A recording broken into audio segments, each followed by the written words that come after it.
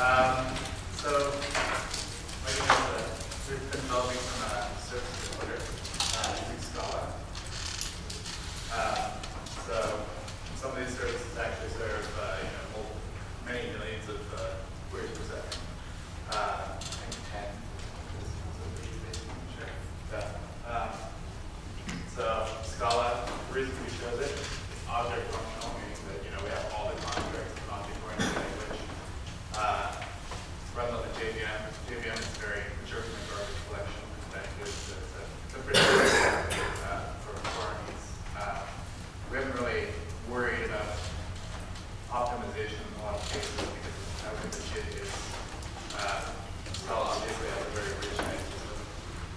It's fairly well segmented and well factored.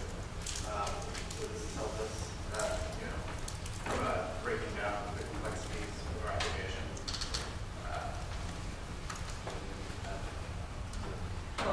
We'll talk about more about it. Okay. We got higher order functions in Scala, just like all the other good functional programming languages. We have both immutable and mutable data, meaning that in immutable cases we're copying a lot, and we need to conserve not crazy to our immutability. And obviously very good job integration. Since it produces the same like so we've developed services that consume lots of memory, 60, 144 gigabyte peaks. Not really a problem there. Save chain garbage collection later. We have lots of threads.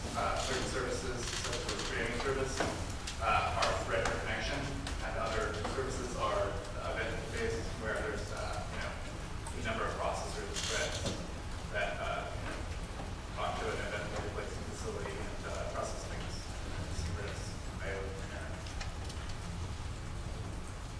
So we have one library that we're going to talk about and two services. Finagle is a synchronous number programming library developed by Marius.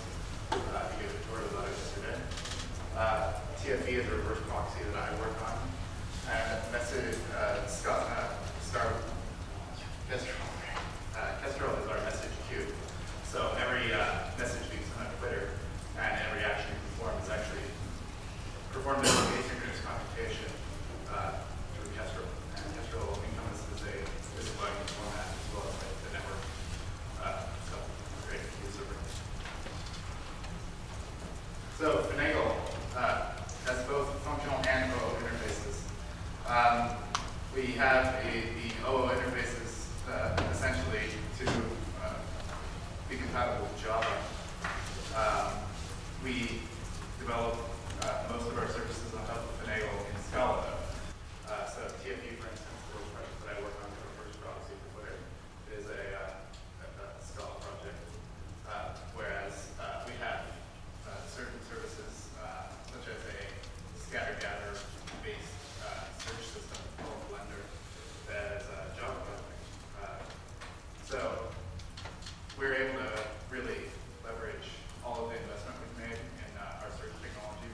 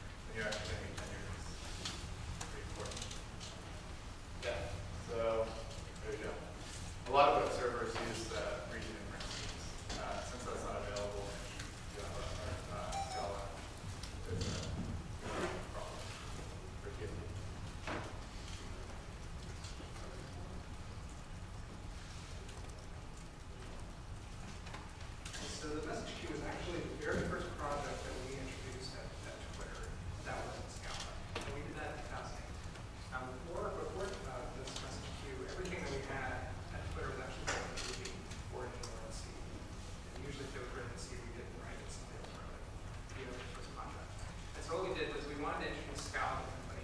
And we thought the best way to do this was to take a component that we had written. We wrote a message queue called Starling, which is open source, it's written in Ruby. We thought we would take this and port it to Scala. And you can actually find it on GitHub right now. Roby, one of our engineers, wrote it. And the branch, specifically the Finagle branch, is called the release_3.0 branch. It's actually not master right now. And so,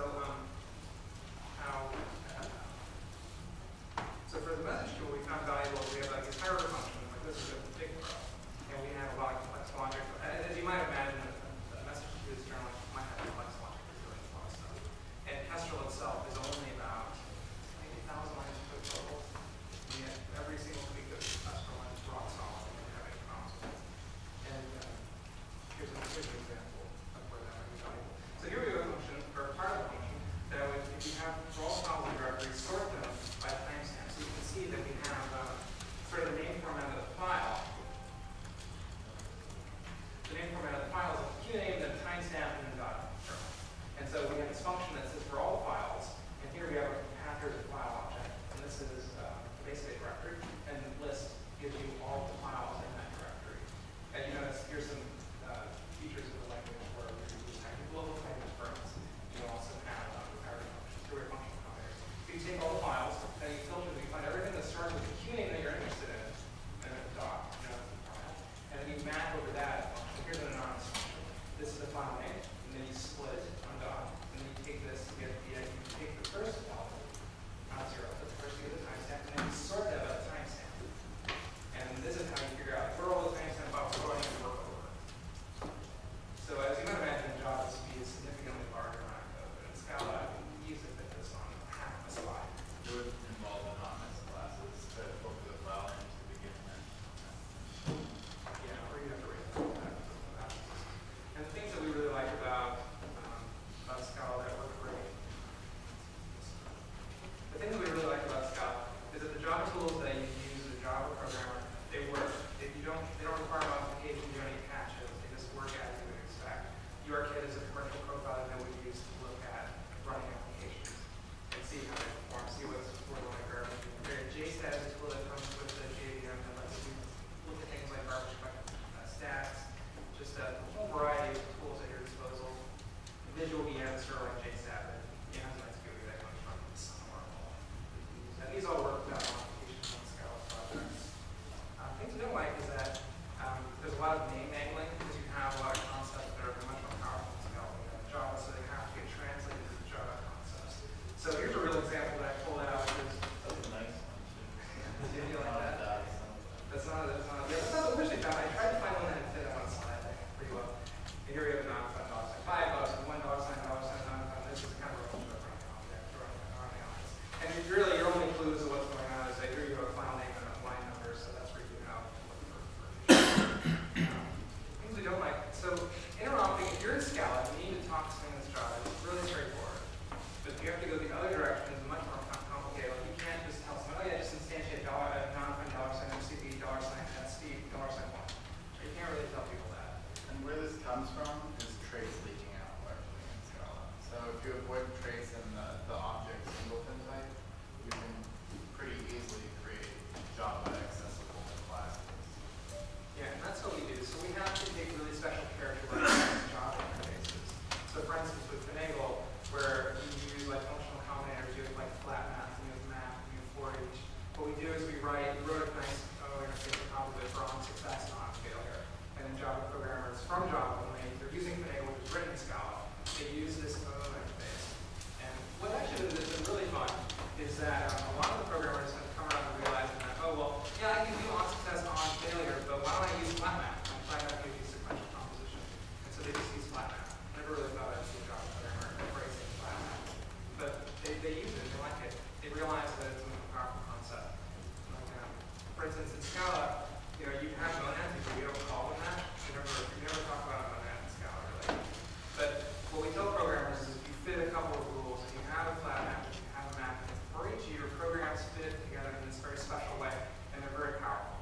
And so programmers just started naturally doing that because they see us doing it, because of us who have experience in these functional concepts. And the nerd programmers become much shorter, much cleaner, and we're really pleased with that aspect of it. Does Scala have a friendly name for monad? They don't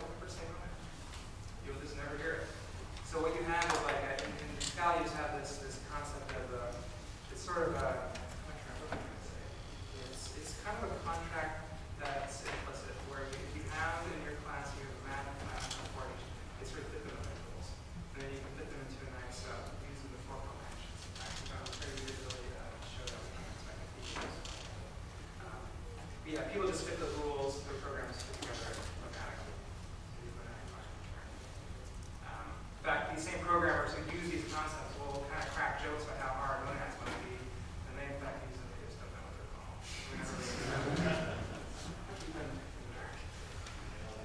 Probably the biggest challenge that we have with JVM really has nothing to do with Scala. Like we find it challenging to teach people Scala. But the biggest challenge with JVM is that we write these high throughput processes, and they require lots of manual and GC spinning. For instance, test roles, 1,000 lines of code. But we spend more time sort of tuning garbage collection, understanding how the garbage collector interacts with the system than we have on the code itself. Like what we tend to do is we tend to write a Scala program in a very naive way, a very naive functional way. And then we put a lot of traffic through it, and we look at it using URKit, and we see just like is something slow, like what's slow. Usually what we look for is can we saturate a network card? And if we can saturate a network card, we don't have to worry about it. And then we see can we saturate a network card for like weeks on end and not run into any problems? And then once we're happy with that, we tend to put something up. Like for instance, Will's project, we uses multiple network cards bonded together. Because it's just a little challenging makes sense. Because we're able to do that with the JVM. We're really built for that. For Scala, though, we do have challenges teaching programmers Scala. At Twitter, the developer community at Twitter is sort of broken into 3 groups. You're either a Ruby developer, or you're a Scala developer, or you're a Java developer. And if you're working on a lot of the core services, you tend to work either in Ruby or you tend to work in Scala. And if you we acquired a search engine as a company that was built in Java. And so we sort of have a Java community develop that they work in Java. And so when we have people trying to bridge the gap, the thing that we have the hardest time teaching them is sort of the syntax of Scala, because it's fairly irregular. So these 4 are all equivalent. And in fact, the top 3 all have DOTless versions of the bottom. They show at the bottom. So it's actually can be very challenging when you look at a code base and figure out like, what does this mean? Like, what is the syntax? Like, it's something that we discuss a lot inside the company about like how should you, what should the style be for your program? And do you prefer the first or the second or the third or the fourth? And honestly, most programmers would just prefer the first. They're perfectly fine. Like, I like the underscore, I like that name being active. But most programmers are just comfortable having a name binding into something and using it. But we find that a lot of concepts like closures, functional combinators, like even the monad roles, as well as just monad, we find that programmers pick them up very quickly. They're very comfortable with them. They feel confident. The things that we find challenging in Scala is like variance rules in the language. It's a very powerful type system. So variance rules can be challenging for programmers coming from a Java background. If they're comfortable with the subtype supertype relationship. And so we sort of skew it. We find implicits in Scala. Scala has this concept of implicit, where if you need a type T, but you only have a type U, what it does is it looks for a function that will convert the 2 that's tagged as an implicit function. It'll look for that scope and it'll apply that. And we actually use this in some of our core libraries to make things much nicer. Because the purpose of this is to allow you to have sort of orthogonal concerns broken out into their own like small traits for this or that, similar to Haskell how you use it in classes. And we use this a lot, sort of as core programmers of the company. And I would say it actually makes Scala much more palatable to people that are familiar with dynamic programming. Yeah, that's interesting. What's fun is that we have programmers on both sides. Like we have like people who are used to a very dynamic language, Ruby, who are really interested in like working on some of the core services, so they want to work in Scala more. And then we have people who are on the other end, who are in Java, who are interested in some of the more powerful concepts that exist in Scala. So it's been sort of fun like putting all these programmers together and trying to teach them the language. But it is this particular concept is very challenging people, just like the syntax. It's hard for people to get over that. The concepts they tend to pick up very quickly. And in fact, the Scala lesson that we taught yesterday is available online. We use that internally to teach you the language.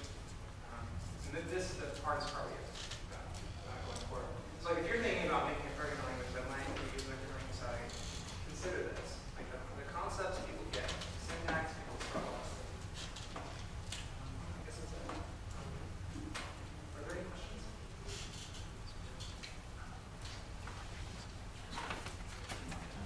So on this last point, it would seem that the easy thing to do is just pick one, the first one, is just that form more expressive. It's always easy to pick one, but there's a discussion about which one is right. That's true. In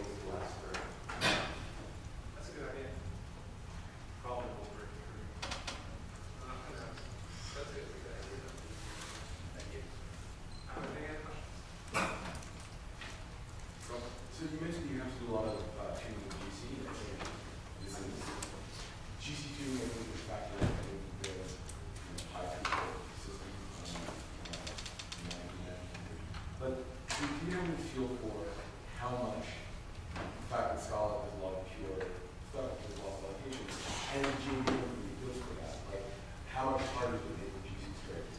I'm sort of reminded, I think, last time, the XR systems, you brought to the core, .NET guys, problems with students of our plans. What are you talking about? The programming usually is allocated so much clearly above, right? No real programming. So, like, how much do you have?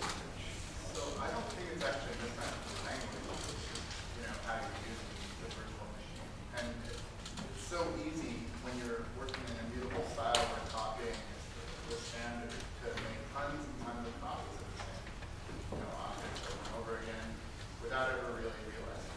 So I think that the convenience generates garbage in a way, if that makes sense. Yeah, I think there's a mismatch here. If you look at Haskell or OCaml or various other languages like that, the GC is specifically used for lots and lots of cheap allocation of Perhaps it is object orientation that's throwing a wrench in the gears here. But I mean, there's no dynamic code generation, so that's not really a problem. I think it really comes out of Well, it's sort of double-edged. Like, Scala's double-edged. In one case, it encourages this immutable style, which the JVM handles really well. They'll optimize like crazy because if in Java, it's the thing final, it's optimize better. So all these things that were sort of built in the hotspot, Scala encourages you to do those things without even realizing it. And those get optimized really well. But for things that are immutable, that's a problem. That generate lots of garbage. Actually, one of the biggest problems we have actually isn't with Scala's immutable collections. It's really with like, I would say, where we have a hard time. We're going to copy on stuff ourselves.